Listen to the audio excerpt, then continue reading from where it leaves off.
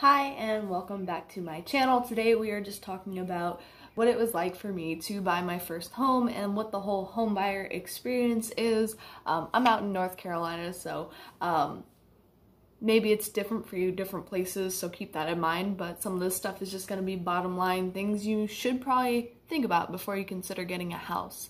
Now, the one thing you want to think about is how it benefits you to have a house. It benefits you because you're pretty much investing into something. It's tangible. You can sell it, you can own it, you can rent it, you can do so many things with it, versus when you have an apartment, you're pretty much just throwing money at rent each month to never get anything out of it. And for some people it's worth it though, because it's easier, more convenient, because happiness and lifestyle does matter in your choices of what you do. So why is it whenever I'm having fun, it's wrong?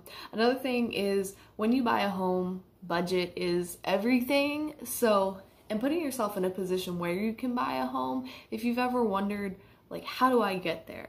How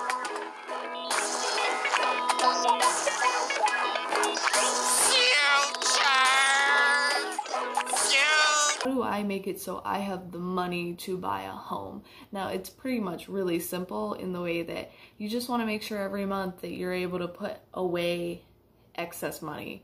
Money not for like fun stuff, not for, you know, I guess your house is going to be fun one day, but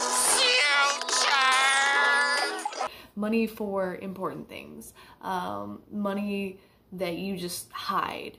If you could do that for a year or two, honestly, you will have what you need. My biggest tip is really for a year or two before you buy a house, if you can, just find a really cheap living situation, because that's what I've been doing for the past year. I lived in an apartment with my old roommate, and she's a really good friend of mine, and her boyfriend, and it was a 2-bedroom apartment, which was like $900, but between the three of us, it was pretty much like $300 and then some change for utilities. So my whole rent and utilities was coming out to like $350 each month. So if you think about that, it leaves a lot of excess money to put away, versus if you get that apartment that's, you know, $1,200, $1,100 in downtown, or if you're paying, you know, even $800, you know, that's money that you could save if you just suck it up, have a roommate, have 2 roommates, live in somebody's house, move back in with your parents just for like a year. It doesn't have to be forever. It's temporary so you can get where you want to be. So maybe being a little like annoyed at having roommates, or a little, you know, agitated at being with your parents is worth it, because then you'll be able to get that house that you want and make the investment. Another really important thing is your credit. You definitely have to have at least like I'd say like a 680 score before you try. I had something a little better than that. I won't say too much, but definitely you want to have like a good credit score. And like a low credit score is like if you're 6 and under, that's low. I'd say like 650 to 7, that's like okay. Then once you hit like above 7, that's when you're like you have good credit. If you're like in the 800s, you have great credit. So anything below like 6, I mean, you would have to have a lot of money for a down payment to get a home. So really consider that. And the way that I built up my credit was really just by like buying small things and paying them off immediately. Anyone who tells you you can use 30% of your credit card, that used to be a rule of thumb, but it's a terrible rule of thumb. It really doesn't get you that instant gratification of building your credit. The best thing to do is just like buy gas with it, buy coffee with it, you know, and then immediately pay it off. Just do small stuff like that. And like I can testify to that. That is how I built my score. I literally just have a zero balance all the time, and then I buy one thing and pay it off. Buy another thing, pay it off. I don't mess with making payments. I mean, obviously some people don't have that luxury, but if you do and you already are at like a low, like you have a couple $100s on it, just pay it off now. Don't worry about it, just pay it off. Another thing to know before you buy a house is that basically they're going to tell you all these fees, and it's going to sound crazy. It's going to sound like a lot, because they're going to tell you that you need this for a down payment, and you need like for like between $2,000 to $5,000 for closing costs, and then they're going to talk about earnest money and due diligence fees and your inspections and your loan application fee, and they're going to like tell you all about your insurance and everything that you need before you can actually move in and you know, get a house. And you're going to be like, oh my God, I don't have that. But the thing is, if you've budgeted for closing costs, that is what closing costs are. And that's one thing I didn't realize at first. So when like we started getting to the nitty-gritty of it, I was like, oh my God, how am I going to pay for anything? I'm going to die. I'm not going to have anything. And then it actually ended up being less than I thought it was. And I feel like that's why they do that though. They try to like scare you a little bit. Like, are you sure you can do this? Are you sure? And then you're like, no. That's pretty much how it was for me. I ended up going all the way through with it and having more left over than I thought I was going to. So always just like make your budget, talk with like a professional. Like the first thing you do when you want to get a house is you don't start looking on Zillow and just picking stuff and trying to do it yourself. You'll just get spam. What you really want to do is you want to do one of two things. You want to get pre-approved. Very important. Get pre-approved and fill in your information, type in mortgage, go to Quicken Loans, and they will find you. They will come for you. They will call you, and you will be spammed with a billion different options. You really only need one or two to just get pre-approved, because you need to get pre-approved before you can really shop for a house. So once you get pre-approved, then you can go and you can find a realtor. And the thing that I learned was that if you're buying the house, the seller pays for your realtor. That just made me so happy. I was like, really? Like, I don't have to pay for this? Like, after you hear all the fees, you're like, and what do I owe you? No. Take advantage of that. Get yourself a good realtor and enjoy the person that you work with. I actually had an amazing realtor. His name was Aaron, and he was just like the best. He definitely hooked me up, and he did a lot of like great things for me. At first I actually talked to someone else that my dad recommended, and he was like really mad, and I was like, oh, maybe this is just how it is. And then one of my friends was like, hey, why don't you meet with this guy I work with, because she's in like law and stuff like that to do with realtors. And like I met with him, and I was like, oh, he's amazing. He like gave me everything I wanted. He listened, and just like really go and get yourself somebody who's gonna make you happy, because you know, it's a free perk. Take it, enjoy it, don't settle. And then the next thing I would say that is like something I didn't know either was like, you don't want to use like little apps when you're like doing your loan application. Like, don't use PayPal, don't use Cash App, don't like do any weird transactions, because they basically monitor your whole bank account for like the whole process. Like, they verify your employment. You have to be employed 2 years with your company, or you prove that you were employed before that. So you have to be employed at least 2 years, or have a lot of money. You have to have good credit, or have a lot of money. And you have to not have a sketchy bank account, or have a lot of money. So basically, if you're not putting more than 20% down, which I don't know who the freak is nowadays putting more than 20% down on their house, but if you're not, you know, you gotta be kind of straight-laced. The reason I say not to use like Cash App and stuff like that is it can like appear like money laundering or like tax evasion, and you just don't want to bring more questions, because if they have unaccounted cash, they're gonna be like, where is this coming from? I didn't experience this personally, but like some people recommended that to me, and it made sense, because you know, people who you know, if you have like a little small business that's not really your full thing, and maybe you haven't claimed on it yet, you just don't want to have to like go and prove a whole bunch of stuff, especially if you already have the money coming from somewhere else. So just to note that. Now, one thing I would say that I wish I would have done differently is when I looked at homes, I wish I had looked at more homes. I'm pretty happy with what I got, but at the same time, like, you don't get to do this again. You get to do it once. I mean, some people say like, don't look at a whole bunch of wedding dresses, and some people say no, enjoy the experience, and some people say you know. And I will say I did walk into this house, and I was like, oh my God, this is my house. And I was just like, I picked the most expensive house. I did. Out of all the ones I looked at, I picked the most expensive one. We drove up here, and I was in the car with my boyfriend. I'm like, I'm gonna like this house. Oh my God, I'm gonna like this house. This one's gonna be my favorite, and it costs the most. And it was, and now I live here. So Squidward, try imagine him in his underwear?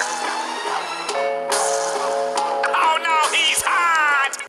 Originally it was listed at $210. It came down a little in price. It was like $205, and then I ended up getting it at $195. So I did all right, but definitely I picked the more expensive house. And the other thing I would do totally different is I would definitely just like look at things closer.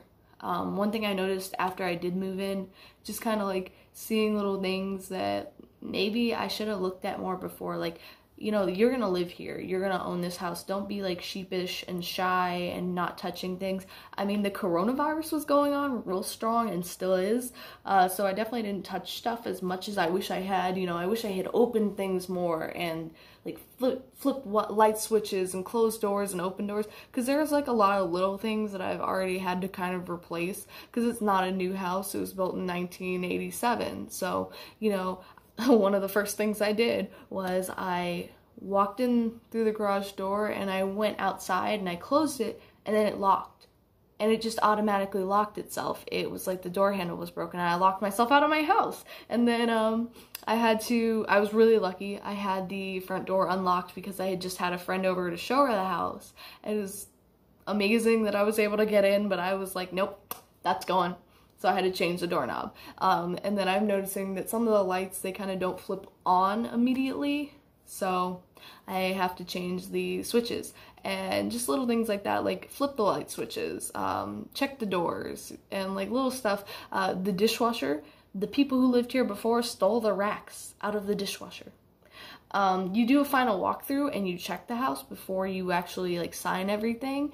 And I remember I did my final walkthrough and they stole the stove. And that's property. Like, you get to keep the stove. The things that aren't property, like that don't belong to the house, are like the microwave, the refrigerator, the washer, the dryer. Those don't belong to the house unless you request them, which I did request the refrigerator to be left here. So, just FYI. And they took the stove, so I had to make them bring that back before I signed anything. And then once they brought it back, I mean, a few days later, I was about to put something in the dishwasher and there's no racks in there. And then they claimed that they never had racks. And then the inspector was like, there were racks there before. And then I found one of the racks in the garage. So I'm just like, I don't know what happened. Now I need a new dishwasher or new racks. But either way, so I wish that my walkthrough, I had done my final walkthrough. I wish I had checked more things before I did, like, when I was looking. I just wish I had checked more things. I mean, it's one of those things where, and I still love the house. I'm still happy with what I picked. I think that this was the most logical choice for what I was looking for. I wanted something that had bigger bedrooms because I'm renting some of the bedrooms out because, you know, help me pay that mortgage and whatnot. But I got what I wanted, but you want to find everything wrong with the house. Because two reasons. You want to find everything wrong so that you're aware of it, so you can like process how much that's going to be to fix, and like how much effort you're willing to put into a house as well. But the real thing is you want to find everything wrong so that you can make them reduce the price. Like I remember when we did our whole inspection, things came back and they were wrong with the house, and basically we made them do like $5,000 worth of repairs before I even moved in. But you just want to try and find every little nitpick because you want them to either fix that or pay you to fix it, because it's their fault. They let it get like that, they let it be like that, and now they gotta fix it. And that's the goal, is you just want to be nosy. Be nosy. So those are like the only two things I really regret, though, in terms of it. I would have looked a little bit more because I only looked at 4 houses. This was my favorite, and we pretty much made an offer that same day. Then other than that, just be nosy. Check everything. Do the whole thing. I think that's pretty much my whole home buying experience. It went really smoothly. Another thing I just want to touch on is don't stress. Because if you know that you have okay credit, you have the money. For me, I did $10,000 as a down payment, which I felt was like a decently, like a respectable amount. You could do 5, like it could be less than that, but you just want to make sure you also have the 2 to 5 you need for closing costs as a buffer. Then, depending on your state, of course, though. And I would say that, I lost my train of thought. I just want people to be aware that, like, don't stress because, like, they will take your money. At the end of the day, all these people who are around you, they will take your money. So if you got good credit, you got money, you got like a job, you know, you're straight, people will take your money. They will stress you out. They will call you like 30 times telling you, where's this, where's that, it's going to delay this, you're going to be delayed, you're not going to be able to move in, all this stuff. And you just kind of have to be like, just give it to them. It really stressed me out. And that's another thing I will say. I wish I hadn't been so anxious, because it's one of those things, be all end all, everyone was rooting for me. Everyone wanted me to win. Everyone wanted me to get the house. Everybody wants to take my money. They just want to take it. So, I mean, people will take your money. If you got it, flaunt it, they will take it. So don't stress, because, I mean, it's going to work out. They're going to do their job. They're going to stress you out. That's their job. And then they're going to get you where you need to be. So just follow the process. Have faith in the process. Like, don't listen to the horror stories of other people and their closing, their delays, their this. Things happen, but, like, don't stress, because it's just not, it's not going to help you. Like, it'll be okay. If that's not the house for you, you'll find another one. So basically, the biggest things here is credit's important, budget's important. All those fees you hear about, I mean, it's all those fees, they're not as big as you think they are. Another thing is, if you were to, for some reason, back out, you don't get to keep the money for, like, due diligence and things like that. Earnest money, you don't get to keep it. But if they back out, or if there's something wrong with the house, they have to give it back to you. So that's another thing to think about. Don't use Cash App. Remember to get yourself a bomb-ass realtor. Enjoy the process. Look at houses. Touch everything. Be nosy. And yeah, so that is my home buying experience at 22 years old. Like, comment, subscribe, and let me know what you think. Bye. I'll be back at you next week.